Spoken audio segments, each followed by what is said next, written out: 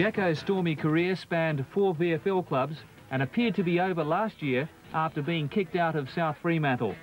The multimedia personality has been making a TV series in America called Highwayman, but so far no network has shown interest, which means he could be in a Swans jumper in 2 months. You know, I got as fat as a pig over there sitting around on TV sets and stuff like that, and I'm playing for nothing.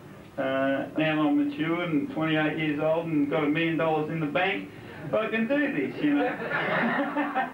The VFL problem child had a happy association with Tom Hafey at Geelong, and providing he can lose nearly 11 kilograms or 24 pounds, he'll be welcomed back. He's got a very smart football brain. That's one of the things. He not only kicks goals himself, but he has hands in other goals as well, simply with his strength and his knowledge of the game. Jacko never has any antics going when the ball's around. It's usually when the game is stopped, the ball's in the crowd or completely up the other end.